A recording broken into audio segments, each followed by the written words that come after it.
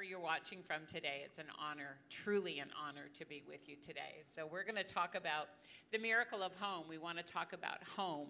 And that's a big word to me. It's one of my favorite words, my absolute favorite words, because home is the place where we live, where we go at the end of the day and put our head on a pillow and sleep. I love home. And I believe the atmosphere of home is so critical. But home is actually our heart as well. I believe one of the most truest expressions of home is who finds residence in your heart, and who you find your life in, whose hearts are touched by your life. It's as beautiful. It is that feeling of safety and comfort in the home of people's hearts and who's in your heart. And home is here. Home is where we worship together. All over the world, people are worshiping together in the presence of God. And we love to say welcome home as we welcome people to church. And I know as you walked in the doors today and you've already sensed home. Even watching all these gorgeous families get dedicated, these children get dedicated to God this morning and last night, is an expression of family and of home. And I am so grateful that John and I have been blessed to find ourselves in a home, in a family. But even if we're in Boston, if we're not in Vancouver, Canada, and we're in Boston today, this is home for us because you are our family, and I love God's family so much. And here's another part. Home is heaven. We all long. This is not our final resting place. This is not where we're going to end up one day. One day, we will know what it's truly all about when we get that full revelation of heaven. And there's many people that I have loved with my whole heart that are no longer here present on earth with us in the natural, but they're home in heaven, and our hearts long for heaven. So always connect your hope, your dreams, the purpose of your life to eternity. And when you do that, you will make the right choices for how you build home in your heart, in your church, and in your life today. So how many here, your mother's in heaven already?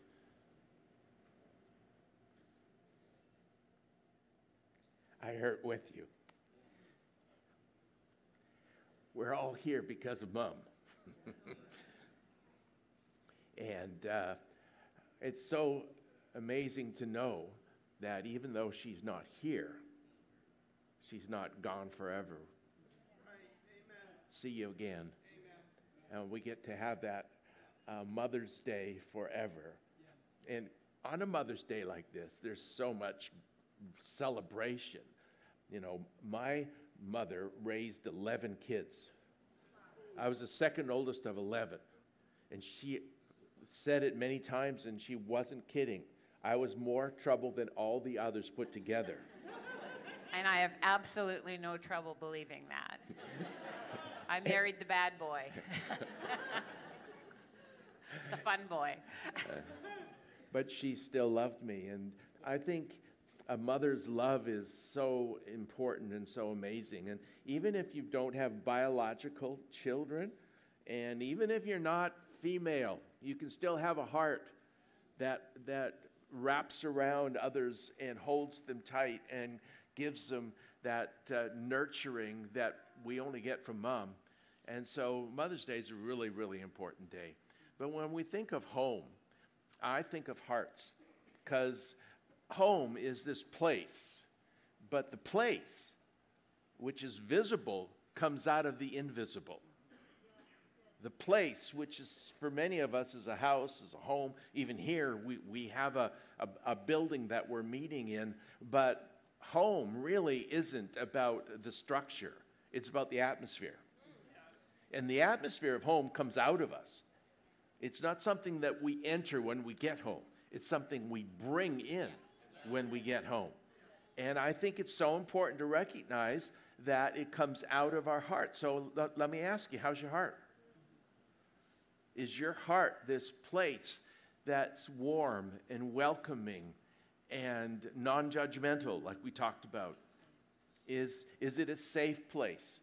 Is your heart this place where people want to come? And you know that people want to go where they're celebrated. They want to go where they know they're going to be celebrated. Is that your heart? And we think about home, like as you walked in here, you saw the sign, welcome home. Church is home. But we build church, not with bricks and mortar, but we build it with the heart of God. with having this heart open to celebrating every person that walks in the door, whether they look like you or not, whether they talk your language or not. I love the church. One of the things I love about church is you can travel all over the world, and like this church, I look around and I see a whole bunch of different looking people. I see different ages. I see different colors. You know, I'm sure there's different languages. That's church, and it's home. One of the movies lately I have absolutely loved is the Jesus Revolution. Anybody seen that thing? I cried through the whole thing. And then I watched it again because I thought it was maybe a problem with, I had, testosterone levels too low or something. But I cried through the whole thing again. And the reason was that I wasn't a hippie. It talked about the 1970s and the Jesus people and the hippies. And it was amazing what happened. Actually, the greatest renewal that North America's ever seen. But it was because there was this pastor who opened their home to people that didn't look like him, didn't talk like him. Chuck Smith welcomed in these hippies. And I believe today there is a world of hippies. Not really, but a world of people that want to be welcomed in, that want you to open your doors and as a church, please. There's hurting people all over, hurting to belong. Home is where you belong. So if you've heard us share before, because we have been here a few times, you would know that our story, we got married 50 years ago today, but at the 4-year mark, hit a pretty hard place in our lives, and it didn't look like we would be sustained in marriage. It looked like it was coming apart at the seams. And so I want to encourage all of you today that today can be the difference maker. There was a day where I decided I can't do life without God anymore. The way I am building my life and my family is not the way God would have me. We had been out of church for a season. We had, our marriage was in crisis, and everything on the outside looked shiny and beautiful. John was a brand new dentist. I was pregnant with our 3rd daughter, had 2 beautiful little girls, but life wasn't beautiful and it wasn't perfect. And there was a day that I decided I can't do it this way anymore. And that might be a day for you today. You might feel like home doesn't feel safe. Home doesn't feel beautiful. Your marriage doesn't feel like what you had hoped it would be. It might feel fragmented, but there's always hope. Put your dream in God and continue to press into that. And at a very desperate place in my life, I turned my face back towards Jesus and said, I've had life with you and life without you. I'm not living another day without you. And as I opened my Bible, as I began to read it again, Scripture began to just become like living color to me. I feel like I had read it in black and white, but truly I was seeing it now in high definition. And one of the scriptures that God put in my heart that I have claimed, I have framed, I have made art out of this scripture, it is my promise that we hold on to, is found in Proverbs chapter 24, verses 3 and 4. And it says, through skillful and godly wisdom. You need both. We dedicated these beautiful children to Jesus today. You need skillful and godly wisdom. It says it's a life, a home, and a family built. And by understanding, it is established on a good and sound foundation. And by knowledge, the rooms are filled with precious and pleasant riches. So that talks about the atmosphere of the home that you are building. I did not realize when I was raising my daughters, Angela, Danica, and Ashley, that I was in fact raising my grandchildren. I did not know that when I was raising my children and building my marriage, I was in fact raising a generation and a church that we would plant 38 years later. I didn't know that, but God did. So what you're building today is bigger than you know. You may not be married yet. You may not have children yet, but what you are building in your life right now is creating the life that God has for you. So do it well. Every minute matters. You might think, oh, it doesn't matter right now. I'm not married yet. It doesn't matter. I'm not a parent. Yes, it matters, because today the choices you make are building the future that you will live in. Amen?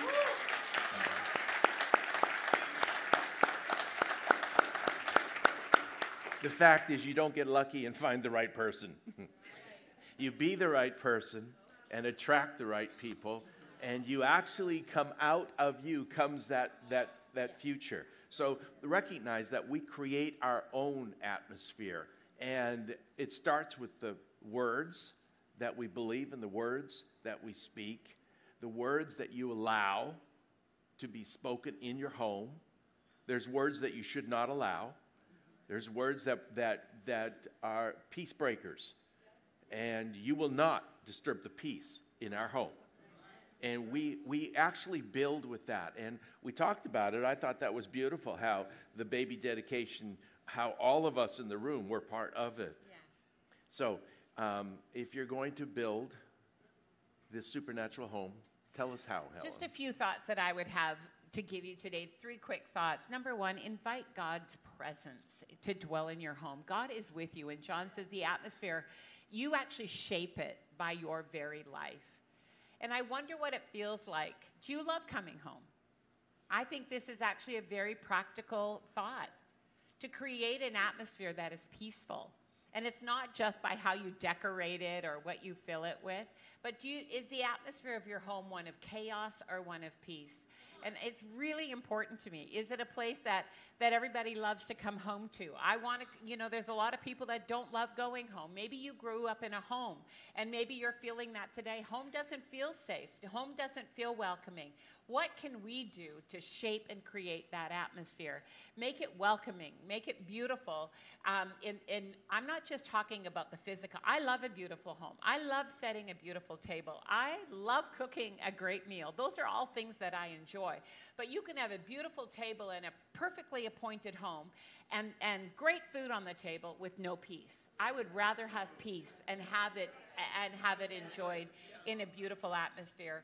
Also, make your home a place of worship and prayer. Fill your home with the presence of God.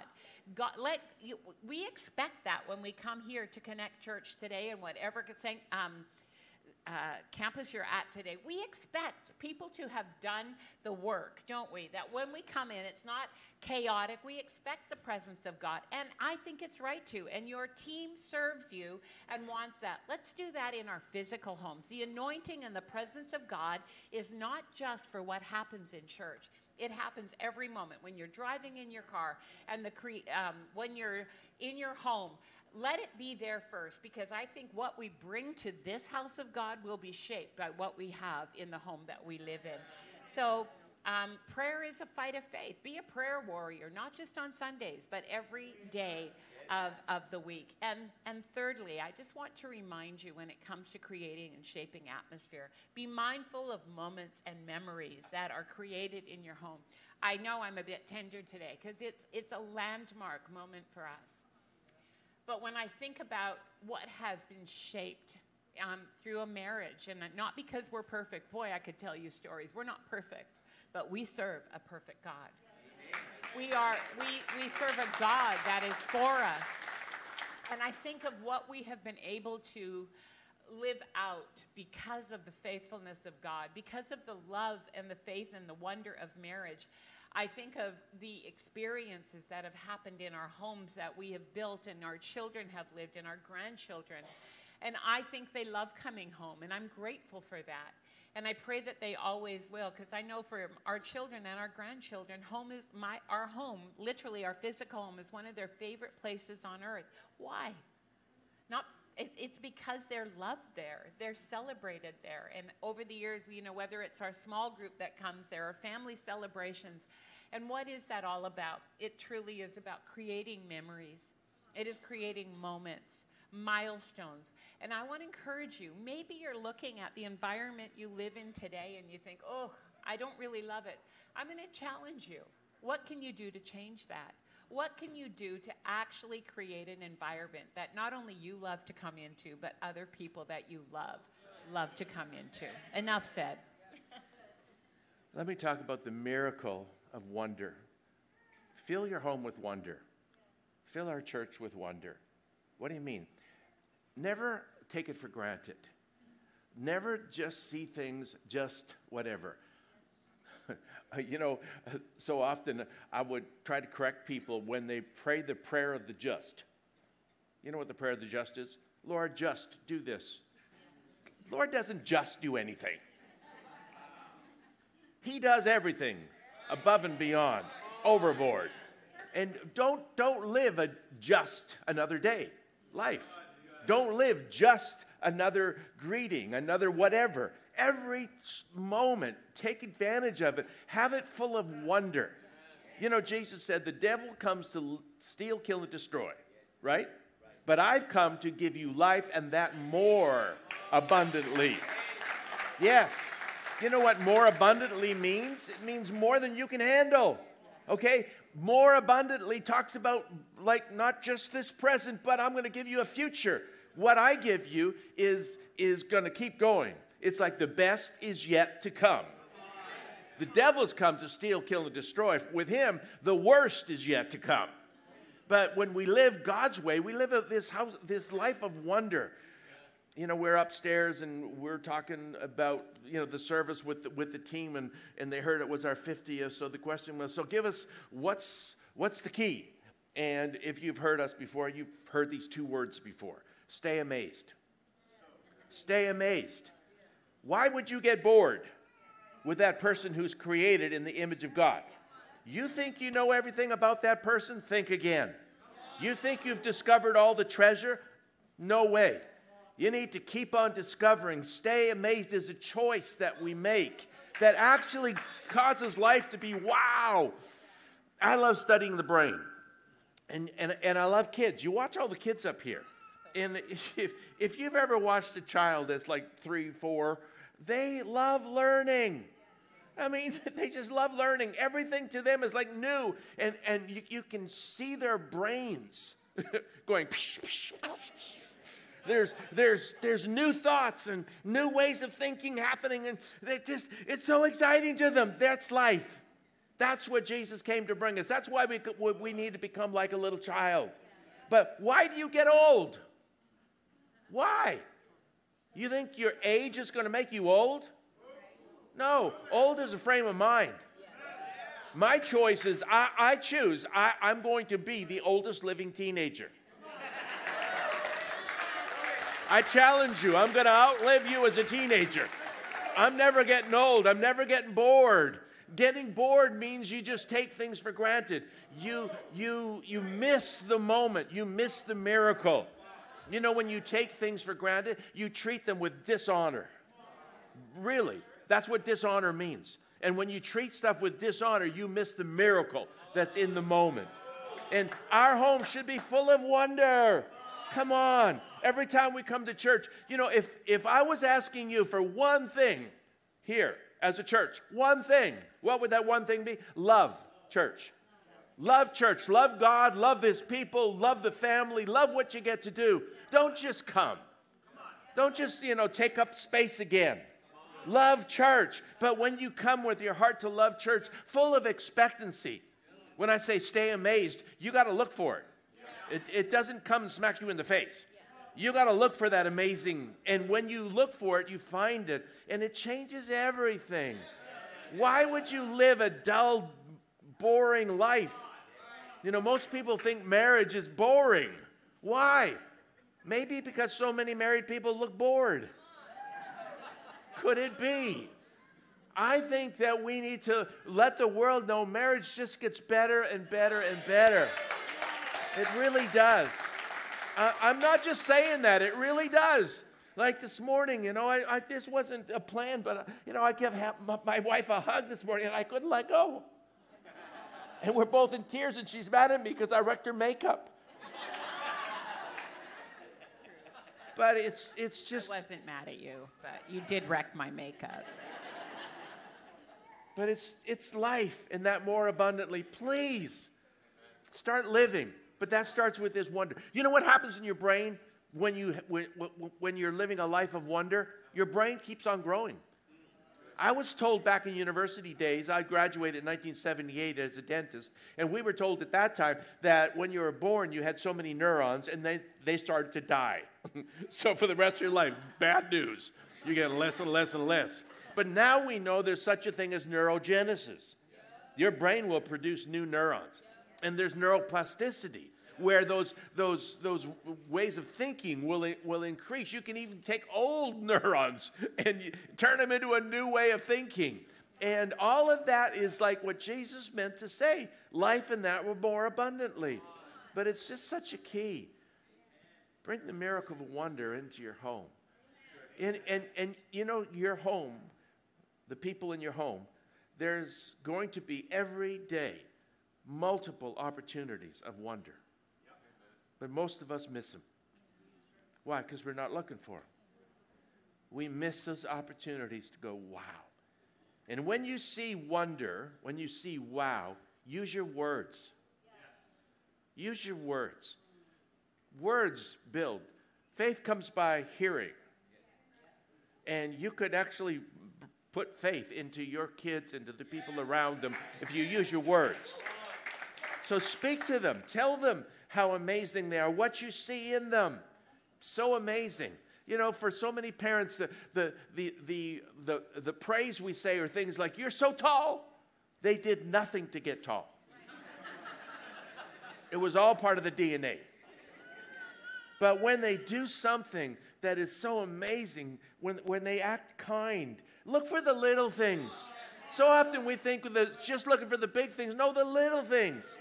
You know, someone that's been married for like 50, 60 years and one of them goes to heaven, talk to their spouse. I challenge you to, you know, just, if you know somebody like that, go talk to them. Ask them what they miss about that person. And it won't be the big things. It'll be the little things. It'll be the things like, you know, how they gave you that kiss in the morning, how they said, you know, those things. Like, my wife never sneezes once. It's like 5 or 6 or 7 times. Honey, I've never heard you notice that. Oh, I know it's it. I do. But, you know, it's the little things that you notice about people. Stay amazed. You don't have to have the rocket science. You just need to have the heart to stay amazed. You know, with that, as you were talking, I don't think I brought this up before, but isn't it easy to miss not just the miracles, but to notice what you don't want to notice? How easy it is to come into our homes and recognize what we don't like about it. How with our children or people we love, the things that irritate us. We never have to look for those. They are standing out. They are like shining brightly. And how much we have to choose to not focus on what we don't want, but to focus on what we do want. And it's a lifelong discipline to keep looking for treasure. Because so often, you know, when you walk down a street, you might see there's, you know, miles of beautiful tree-lined streets and blossoms, but if somebody left their garbage out and didn't take care of it, and now, you know, the crows got into it, we notice that. And I want to encourage you to be a person who looks for the good, because what isn't good is going to be obvious. And I think so many of the miracles that happen is when we are treasure hunting, is look for the wonder, look for the miracle, because the things we don't want are so obvious. Let's be disciplined people that look to the brightness of the future. If I have a regret in my life, and I have a few, is that I wish I had not noticed what wasn't lovely and commented on that time after time, like my children's messy rooms, or John not putting his dishes in the dishwasher, or whatever. I'm a little OCD with cleanliness. And that has been an issue that actually has robbed me way too often. And I want to be focused more on what is good, and what is right, and what is praiseworthy. And our last thought, and we'll close here, when I think about the miracle of home, is the miracle of community. Community is what God created us for. When you think about the very beginning, God created Adam, and he said it was not good that man should be alone. And so he created for him a helper meet. God created us for community. If you think about Father, Son, and Holy Spirit, the triune God, it's community, it's a relationship. And God created you and I for a relationship, for many relationships. I can guarantee you, you don't have enough friends in your life yet. Don't think you do, because there are still many people that God wants you to connect with. We didn't know what was on the other side of meeting the Fry family. You know, it might have just looked like an invitation to come and minister, and yet there's a snowstorm, and so we couldn't do what we were invited to come and do, and yet what was birthed out of that encounter was supernatural. You were on the other side of that. God created us for community, and so I want to encourage you to build healthy community. We cannot function properly without it. As John says, you can't truly be human alone. You need people in your heart, people in your life, and it takes intentionality. We'll never become the flourishing person that God's created us to be without community. And yes, some of that community will drive you crazy.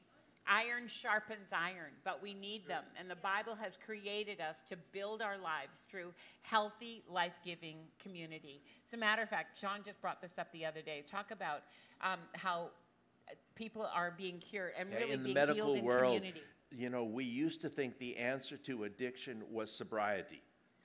You know, take away the drugs, take away the alcohol, but it's not. The answer to addiction is community. But community is not sitting beside each other. Community is having others, holding others in your heart. But for many people, they're not part of community. Why? Because there's walls around their heart. They've been hurt, and you're not going to let anybody hurt you again. You know, being hurt is not a problem if you'll just learn from it. And every one of us are hurt. And if you haven't been hurt, just wait. It's coming. You will get hurt. It's part of life. But community is when we let the walls down. That's where James 5:16, it says, confess your faults to one another that you be healed. Well, it doesn't mean you talk to somebody and tell them all your sins.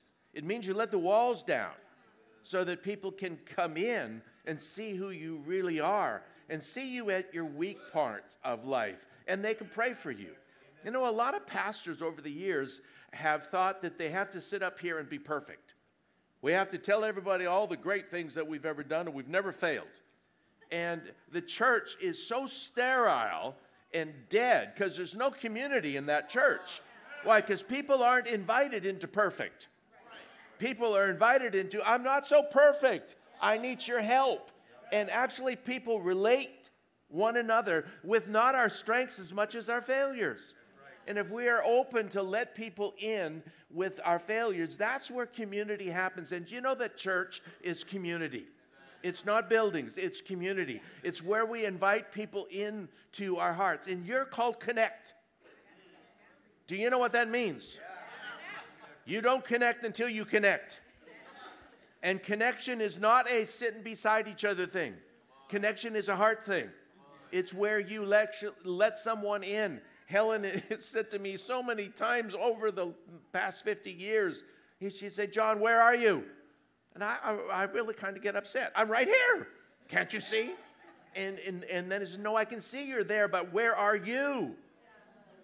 And then the next words, let me in. Do you remember when Adam and Eve sinned in Genesis? And God came looking for them. And his words were, where are you? He's God. I don't think he wonders where they are physically. It was more for Adam and Eve's sake. Where are you? It's like when she asks me, where are you, John? It's not like she can't see me. It's more for my sake. Where are you? And then I think if Genesis would have recorded it, God's next words would have been, let me in. See, that's connection. That's community. That's when you're part of each other's life, and it's simply miraculous in so many ways. And what does that look like? There are people, community, or people that are personally invested. Who are you invested in, and who's invested in you? Proverbs 17:17 says a true friend is there at all times, and a brother or sister is born for times of adversity.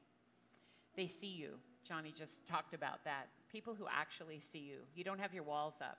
You know, we get hurt in community, but we're also healed in community. Trust that process, that God, and even if you've been hurt before, and you'll probably be hurt again, as John said, but I would still rather do life with community and take the risk than shut people out and live lonely and isolated. I need people who will tell me the truth. People who will tell me what I don't know and maybe can't see in myself, but will love me enough to tell me the truth, because that's what relationship looks like, and they call destiny out of me. I would never be doing what I'm doing today if it wasn't for people like John and so many others that saw something in me that I couldn't see in myself. that invited me into a greater adventure with God and with people. And so we need people like that in our life that have the right, the privilege, and the place to speak into us. We all need them. Can I invite you to just take a moment? I want to pray for you. Just close your eyes, bow your head, and I ask you to do that, just to take a look at yourself. It's like if God was to say, let me in, or where are you? It's like, take a look at yourself. What's happening? Where are you? Do you have that relationship with Jesus? He's in your heart. You love him. He loves you. You walk with him.